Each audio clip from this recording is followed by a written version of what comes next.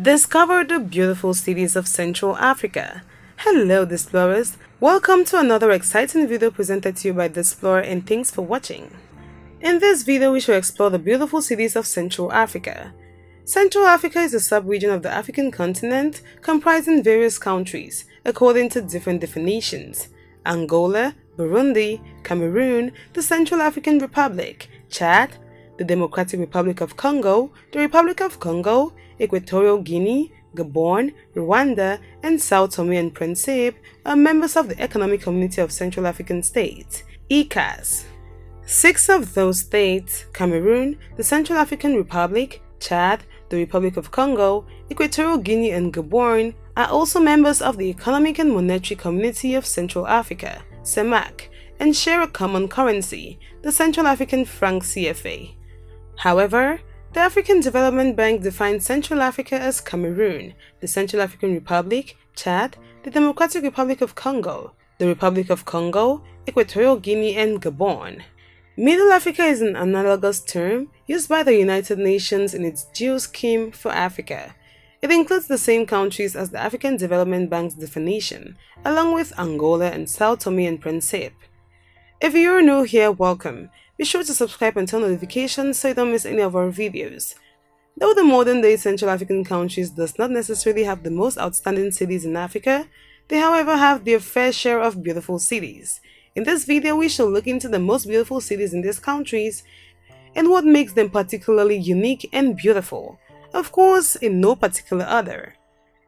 São Tomé. São Tomé is the capital and largest city of the Central African island country of São Tomé and Príncipe. Founded in the 15th century, it is one of Africa's oldest colonial cities, with a tropical wet and dry climate with a relatively lengthy wet season but a short dry season. Features of the town include the presidential palace, the cathedral, and a cinema. The city is also home to schools and middle schools, high schools, 1 polytechnic, 2 markets, 3 radio stations, the public television station TVSP, several clinics and hospitals, the country's main airport, Soa Tome International Airport. Well known for tchiloli playing, São Tomé also serves as the center of the island's road and bus networks. Being an island city already tells that it is a beautiful place to behold, and there is no false assumption as São Tomé's air is clear, beaches are gorgeous with flora and fauna that is endemic to the city. Libreville. Libreville is the capital and largest city of Gabon, an area that was inhabited by the Mpongwe people before the French acquired it in 1839. Since 1960, Libreville has grown rapidly and is now home to 1/3 of the national population. From north to south, major districts of the city are the residential areas: Batericat, Quartier Louis for its nightlife, Montbouet and Nombakele, the busy commercial areas. Glass, the first European settlement in Gabon, Olumi, a major industrial area, and Lalala, a residential area. The city's port and train station on the Trans-Gabon railway line to Franceville lie in Owendo, south of the main Belltop area.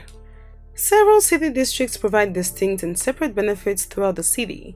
In terms of nightlife, the Quartier Louis sector is most renowned. Commercial areas within Libreville are housed in the Montbouet and Nombakele districts, which feature several shopping centers and stations selling purchasable goods. Olumi contains much of the city's industry, integrating production separately from the district that focus upon other aspects. Malabo. Malabo is the capital of Equatorial Guinea and the province of Bioko North, located on the north coast of the island of Bioko. Malabo is the oldest city in Equatorial Guinea, and the official language of the city and the country as well is Spanish. The culture of Malabo is very strong with art, film, theater, music and games, with the 2 main festivals, Traveling Film Festival of Equatorial Guinea and the International Festival of Hip Hop in Malabo being prominent. The city holds numerous museums, cultural centers which hold the history of the people undamaged over time. The city of Malabo is a focal point for tourism in Equatorial Guinea, as it has a direct connection with the main tourist attractions of Bioko Island and because of a wide range of hotels for all types of public.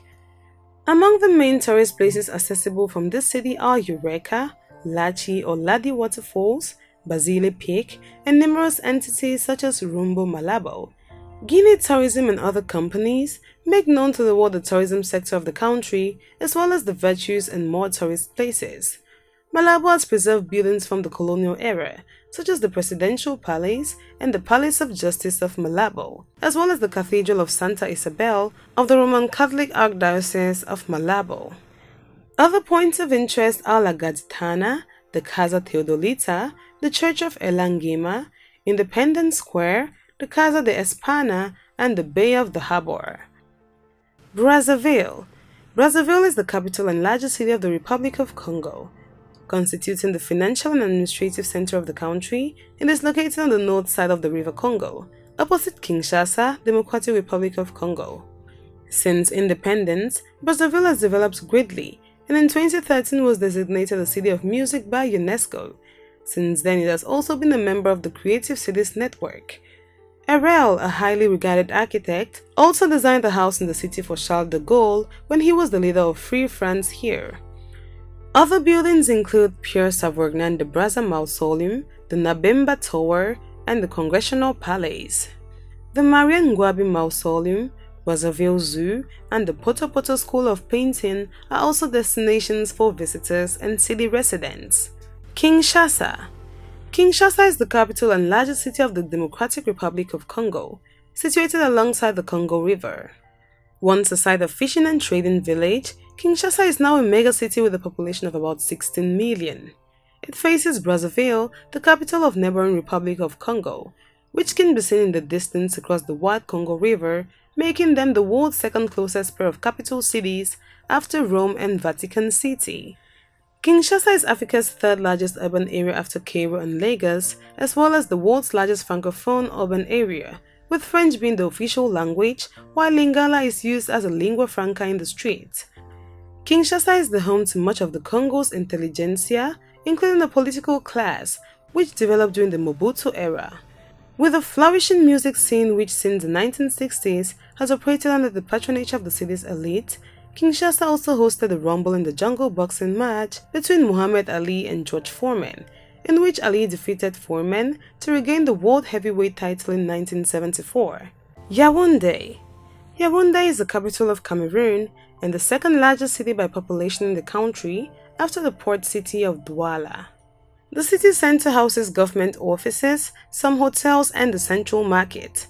The Bastos district, with most homes owned by Cameroonians, is home to foreign embassies and the expatriate European, American, and other continental communities, drawn mainly from the diplomatic corps.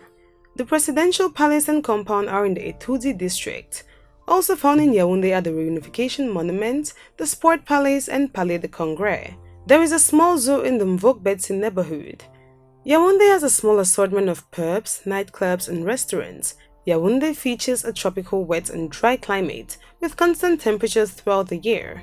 However, primarily due to altitude, temperatures are not quite as hot as one would expect from a city located near the equator, given that it has a lengthy wet season, covering a 10-month span between March and November. There you have it, explorers, a discovery of the beautiful cities in Central Africa. Thanks for watching this video, and if you did enjoy the video, do well to give it a thumbs up and don't forget to subscribe and share with your friends.